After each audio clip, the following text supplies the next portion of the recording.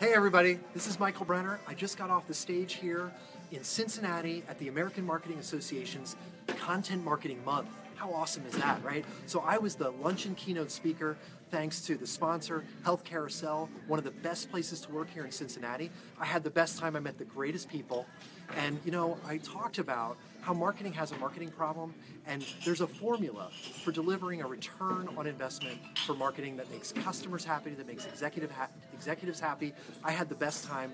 I'm a little exhausted, but I want to say next month, Kim Feil, the CEO at BizHive, is going to be here, and she's going to talk about something I mentioned, and it's the importance of culture and having the skills that can take you from the CMO to the CEO office. She's going to talk about the path from marketing into the executive suite.